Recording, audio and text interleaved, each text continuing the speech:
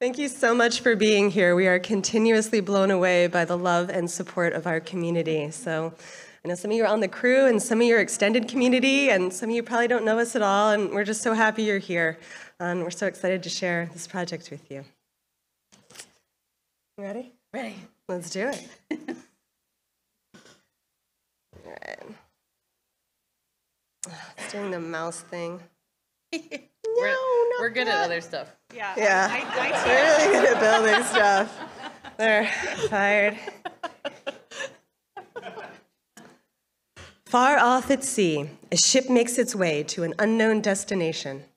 Its captain is holed up in her quarters, likely writing in one of her journals of some marine oddity she saw today, or a botanical or archaeological discovery at her last port of call. She travels the world in search of oddities, treasures, and knowledge, and she always keeps an eye out for a sea serpent she's heard about from other sailors. But the captain herself isn't even aware of all the secrets of the artifacts she's carrying on her ship. Little does she know, a sea serpent is following her ship day and night, sworn to protect that same treasure she carries in her hold.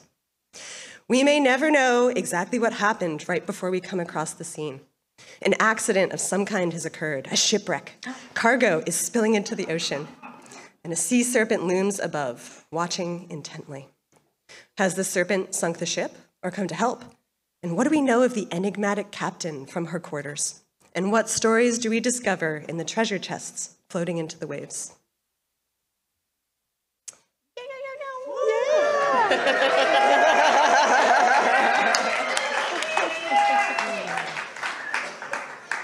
This is the story of Naga and the Captainess, which will be making its debut at Burning Man 2024 and beyond.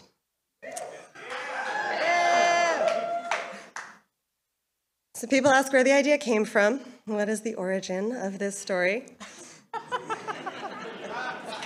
That's to scale, too. To scale. Installs. This started with my favorite childhood book. I was going through, my mom died, I was going through her things maybe 10 years ago. Cyrus the Unsinkable Sea Serpent. And in this story, Cyrus is a loser. He floats around the ocean all day, eating sardines. He doesn't know what to do with his life. And one day, the shark comes up to him and says, "You are such a loser, you couldn't even sink a ship." And he says, "Well, I'll show you. I can sink the next ship that leaves this pier." So he goes and waits by the pier for the next ship. And as the ship is leaving, this old man says, "Oh, you'll never make it." And these are just poor people that are going to find their fortunes elsewhere. And so Cyrus thinks, what a terrible thing for him to say. Immediately, he forgets he's supposed to sink the ship, and he follows them to make sure they're going to be okay. And sure enough, as the old man predicted, they hit trouble. They hit the doldrums. And so in the middle of the night, Cyrus blows on their sails and blows them out of the doldrums. And then next they hit a storm, and so he wraps his body around the ship and holds his breath and puffs himself up and becomes unsinkable and gets them through the storm. But then they get attacked by pirates, and so he sinks the pirate ship. But now they're really in trouble. Their mast is broken. And so they're just in the middle of the ocean, and they're in trouble. And so he reveals himself, and everyone says, "Oh no, a monster will surely kill us." And he starts pulling on their anchor chain, and they say, "Oh no, he'll take us back to his lair, and he'll eat us, and we're goners for sure." But then after a while, they realize that they think he's trying to help. And so he pulls their ship day and night for weeks, and then he finally gets them to shore. And he finds out what it's like to be a hero. Yeah! And then he goes to an island and sleeps for a whole month. Just like us after Burning Man. So for me, Cyrus is absolutely the heart of the story. But when I thought about making a sculpture, he's not really the aesthetic that I was looking for. And I wanted a little bit more of a grown-up myth, too. So I started looking around for what was out there. So I looked through all the sea serpent myths in the West and most of the art. And it just wants to eat you. Everything looks mean. It's angry. I looked through everything. There's the Norse Jormungandr. There's Tiamat from Old Babylon, Leviathan from the Old Testament, Tizorak from the Inuit. There's the Hydra that Hercules killed, and the seven-headed sea serpent from Scylla and Charybdis. And all of these, even though they have deeper backstories, they just wanted to eat anyone that passed by. I thought, gosh, there's got to be something else out there. And so I looked to the east. And in the east is where I found Nagas. Nagas are legendary throughout Southeast Asia. There are thousands of them there in Hinduism, Buddhism, Jainism, and the mythology and folklore stretching back for a very long time.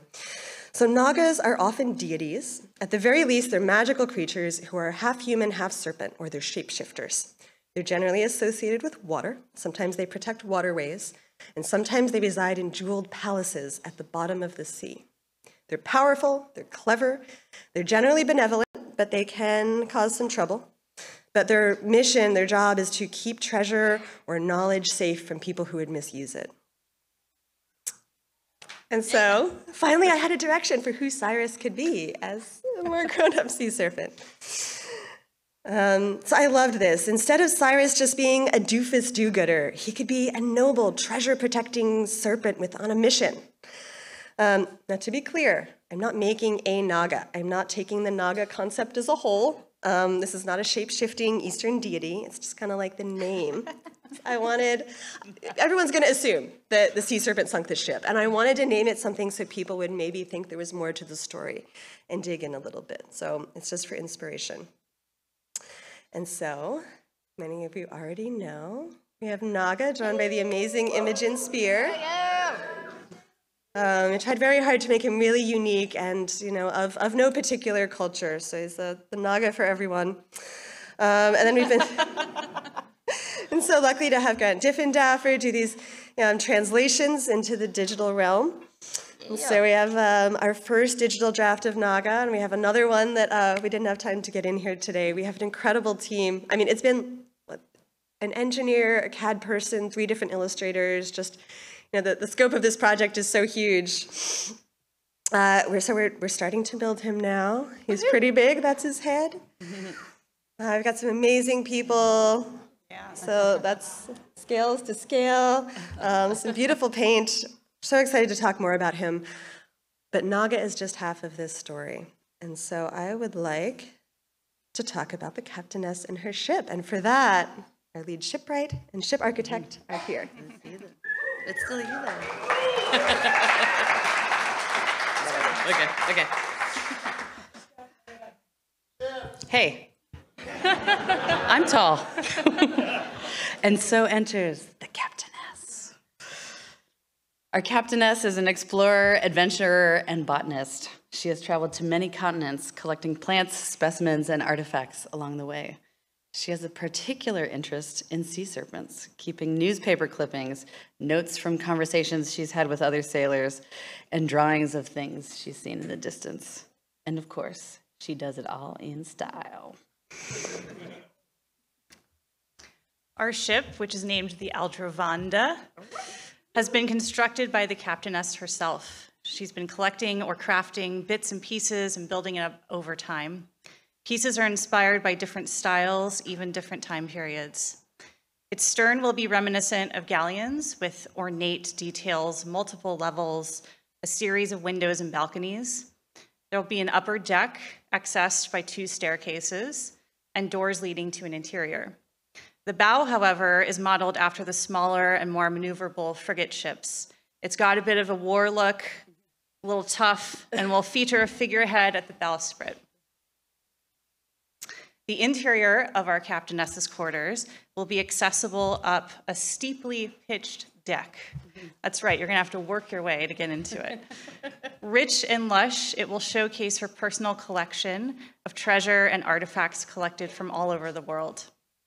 The captain's desk will be covered in her journals, sea logs, and maps, and will also include her wardrobe filled with clothing from her adventures.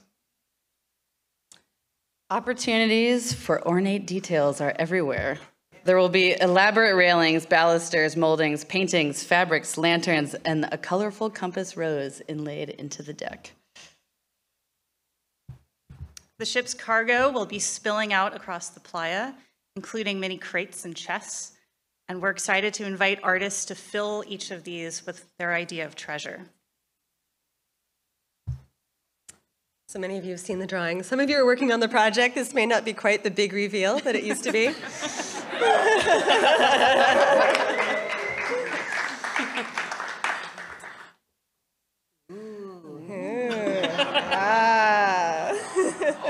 We're doing very good, everybody. So our ship is in pieces. Oh no, there's been a calamity. The stern is still above the waterline, allowing our captainess's quarters to remain dry for the moment. 2 masts, one of which you can climb up via the rope rigging to a crow's nest and spyglass that points out to other treasure. The bow is broken into 2 pieces with its bowsprit and figurehead rising out of the playa. Scattered around the shipwreck will be treasure and cargo, which will appear to be floating. So Naga's body will be painted, and I've been talked into having gold leaf tips because Tanya saved us like $20,000 on paint.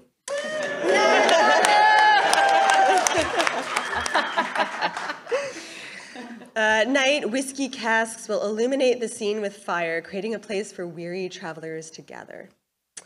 And the treasure and the captain's quarters will all glow with light, and the serpent also will glow from his belly and all of his scales.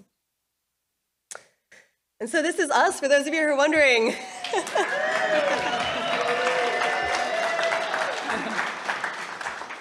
For those who don't know, we are the leads of this project. We are all professionals in our field of building. So I'm Cjay Roughgarden. I am the chief instigator here. I'm an artist, an architectural metal fabricator. I make public art, fire sculptures, gates, handrails, staircases, and what I consider to be functional art.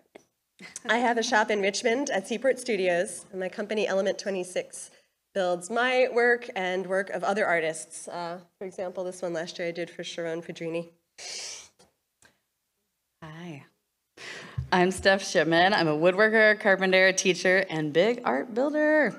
I also have a shop at Seaport Studios where I teach building classes for my business, and I built it with my vagina. And Shipman Designs, which I make custom furniture and art for people. And I work in theater and film, doing set design, production design. These are some of my sets. You may also know me for all of my miniatures that I provide to the playa. The 3 of us met through 5 Ton Crane, a group known for making some of the highest quality and most immersive art pieces on playa. Projects like the ray gun Gothic ship, the steampunk treehouse, the boot, and even a piece for the fucking Smithsonian. If you don't already know 5 Ton Crane, you should go check them out at their website, 5toncrane.org. We are so grateful to them, our artistic friends, our colleagues, our mentors, and the level of quality we aspire to uphold as we carry on this legacy.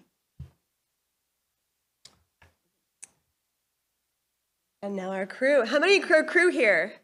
Yeah! Our crew is just incredible. It's a mix of veterans and new volunteers.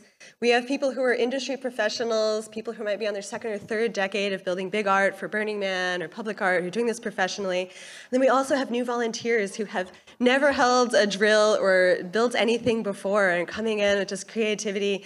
And it's so exciting to put them together and see the magic that happens. Here's our welding class. We've done 2 rounds of TIG welding classes already.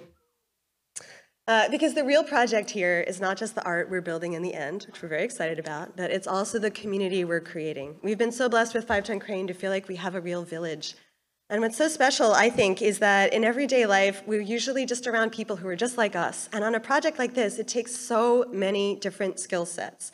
So we're bringing together engineers and artists and illustrators and craftspeople and performers. And when we see what we've all done together, it really makes what feels like a village. And I'm really excited to be helping rebuild our little 5 Ton Crane community and the Oakland arts community and get so many new people together and getting to know that we can all be creative and we all have something to contribute. It's not just artists who can make art. And we're even getting the kids in there, which we're really excited about to start them off young. So we're incredibly excited to bring this to life for you on Playa and beyond. We've got some real great art allies. Ben Davis is here tonight. He's really advocating for us. Yeah. of Illuminate advocating for us to get a local placement after this, which we're really hoping for. We're building everything to the highest quality standards. So certified welds, everything is engineered, which all costs a lot, by the way. Which is why we're here tonight. So we do have a pretty big fundraising goal. We have a goal of $25,000. 250. 250. Right. I'm just kidding. How'd that happen? Add some zeros. It's hard to wrap your head around it sometimes. So of that $250,000, we are almost halfway there. We were about 45%. This event itself might just push us over to that halfway mark. Yeah. So we're lucky to have been given one of the largest honorarium grants from Burning Man this year. We have amazing, thank you so much donors who have donated early to get us started so we could buy materials. We have a Kickstarter that's going on with great swag. And we have a tax-deductible 501c3, 5-ton crane, which is offering both in-kind and monetary write-offs. So please think about that. Our biggest impediment in the project right now is that we have to budget ourselves when we're building. It's like, well, can we afford to buy this? Can we afford to buy that? What can we get right now? And figuring out how to get those funds rather than just building.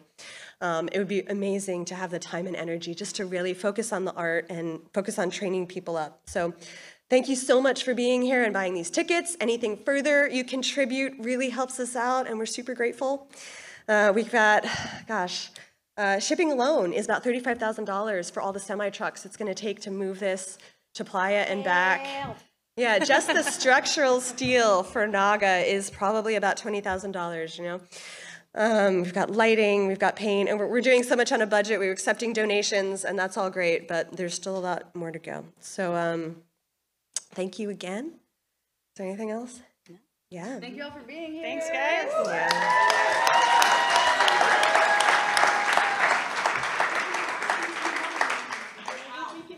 Yeah. Would you like to give us money? So please follow us on the socials. Please check out our Kickstarter. Please, there are QR codes that are back at our merch table. You can buy some really cool swag. And back there are QR codes for all the different ways that you can help us out. And even just following, liking, and sharing helps too. So super appreciate all that. And thank you for coming on this journey.